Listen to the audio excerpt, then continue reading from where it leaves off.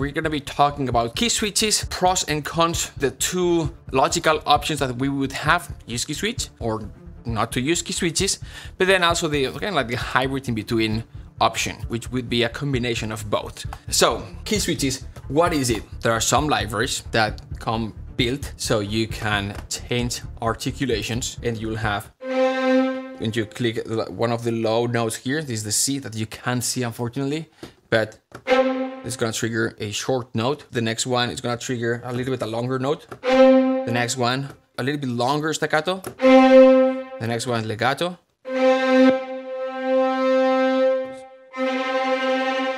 Tremolo for the next one, trills, half step and whole step,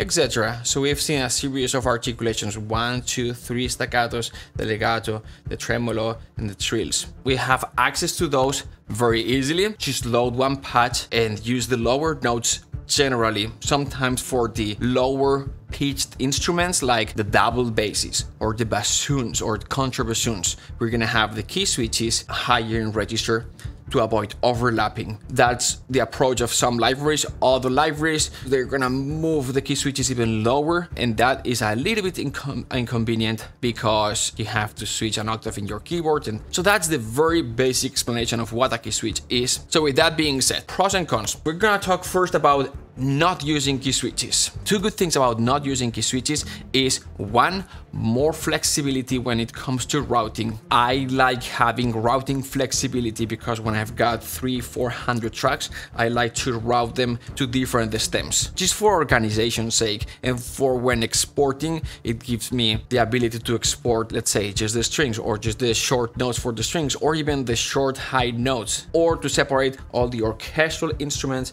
and all the hybrid synth instruments. But when it comes to the strings, at least I like to have separation later on in my mixing desk, that kind of thing. I'll have the 200, 300, 400 tracks, but then I like to have somewhere where I can mute just the shorter strings, or solo just the shorter strings. And I like to have one track, a bus, where I can just hear or listen or solo the longest strings. This is a very obvious one, but sometimes I may have a library. I like it very much. I like how it sounds, but the staccato maybe doesn't have the type of sound that I would like. I'll try another library, still not there. Another library, still not there. And I'm like, okay, maybe at this point I need to start combining or stacking or layering sounds. Or two libraries. Maybe this library has the aggression that I want for this staccato. I like it very much, but it's a little bit too big and it lacks a little bit of the attack and the bite at the beginning of each note. Maybe I combine the staccato from this library and let's say the spiccato from this other library, overlay it on top. Maybe now I get this type of sound that I would like to have. I'm gonna try and maybe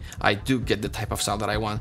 And that's what you can do when you have all these tracks separated. You can combine things, right? Fair to say, what I just described is a very common thing to do, and there are libraries that already know that within the one patch they are gonna give you the ability to overlay different articulations. So you can have a patch based on key switches and still having like a second layer of key switches that you can overlay on top of the other key switches. You can do that with Contact. There are some libraries that are built to do it that way, and there are other samplers that give you even more flexibility. The BNI instruments, it gives you a matrix. You can create key switches, you can stack key switches. It's very powerful. Not as powerful, something in between these two. We've got a Hallion that gives you the ability to create those key switches, and then a second layer of key switches. So you can do things like that. When you have option A and option B, option A being the opposite of option B, you don't have options. Look for the third option, and usually there's always in betweens. So not using key switches, meaning yes, having separate tracks like this, it's gonna give you more layering ability. The bad thing about not using key switches, meaning having separate tracks, is that you're gonna have a massive bigger template, and this sometimes can be a little bit, well, you know, there's a lot of tracks. I deal with this every day.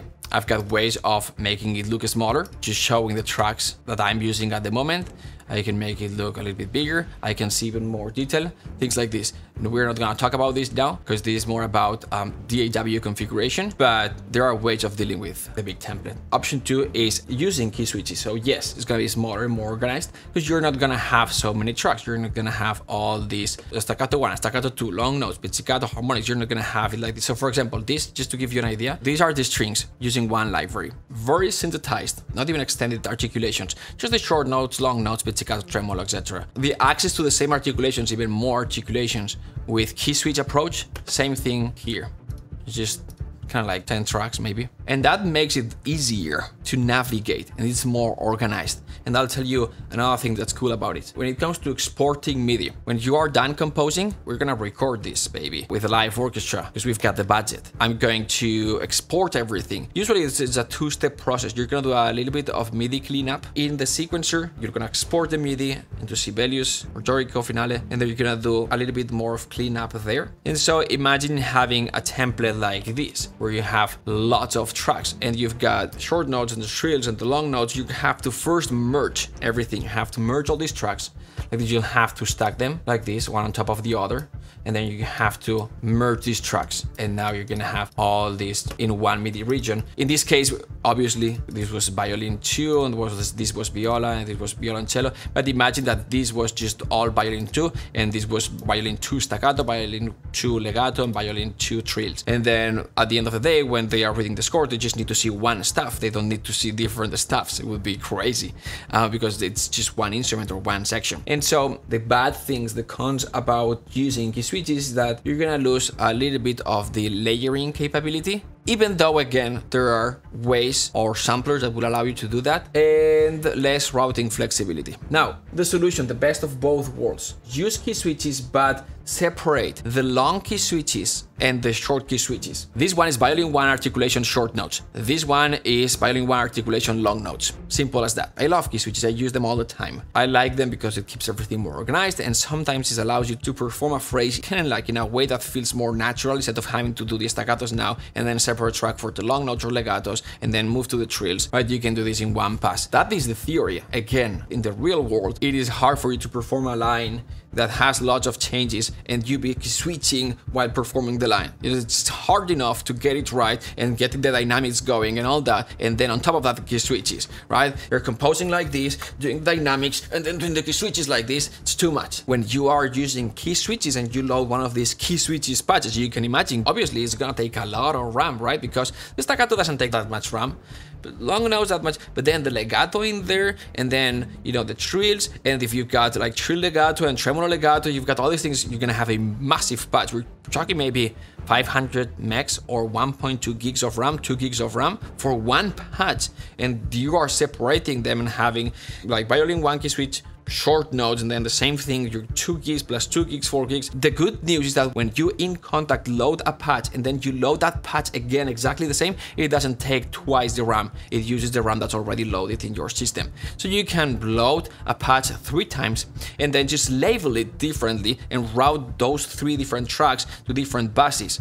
So that is what I do. And so I've got the key switches with long notes, and here we have the legato, the harmonics, maybe the trills, maybe the tremolos. Sometimes you may want to have the tremolos here instead, because, you know, the tremolo, it could be like a measured tremolo or a measured tremolo, ta-ta-ta-ta-ta-ta type of thing, a 16th, and you may consider them more like short notes than long notes. Why do we separate short notes and long notes? Usually, it's because then when we are mixing, we're gonna use different reverbs. If we want a little bit more of a modern sound with a little bit more separation and clarity, we're gonna use more reverb for long notes and less reverb for short notes. Are we creating different spaces with that? Shouldn't the strings be all in the same place?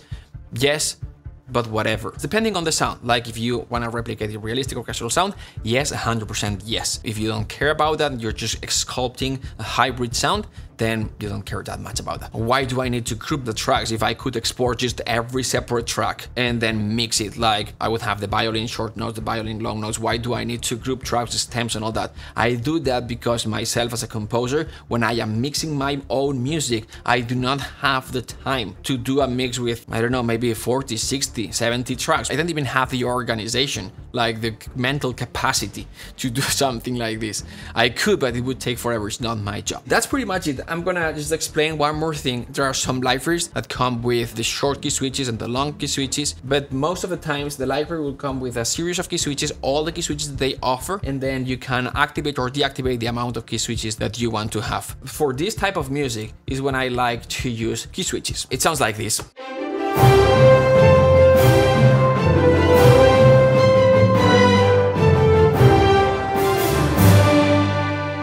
And I like to use key switches for this type of thing where we're gonna have something like.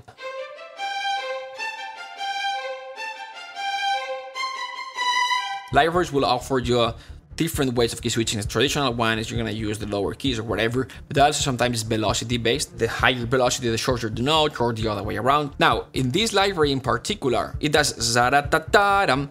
I wanted the first two notes to be legato and the other ones to be separated, then there's a long note, etc. And sometimes you can try and build all these, well, the first two notes are legato, and then the next one are two different types of staccato, and have multiple key switches. And you didn't see that many key switches here, right? It's not that much going on. It's like, I don't see the key switches going here. Sometimes the theory is like, okay, I should do this, and that's what a musician will do. But the library, sometimes it's just that it's not able to do something like this, because when you're transitioning from zara, the second note, when you key switch from legato to staccato, it's not gonna trigger the legato. The last note is not gonna have the release that you would like to have, blah, blah, blah, series of things, right? Or maybe the library is able to do it in a realistic way, but it takes forever for you to program something like that. And sometimes there are ways in between that's just gonna make it, the result's gonna be 99% the same or 90% the same, and you're gonna work much faster. So what was the solution for me here instead? I didn't use key switch, I didn't use layering. I used an option that the library gave me, which was the marcato. That solved the first problem because it's kind of like a fast, it's not like do re di do ra, right? It's like za ta ta ta. I needed kind of like a fast attack. I needed definition and bite at the beginning. So I used a marcato patch. The library gives me the option of spiccato overlay, which basically this with the spiccato, without. And that was the solution, right? Gave me the ability to do this.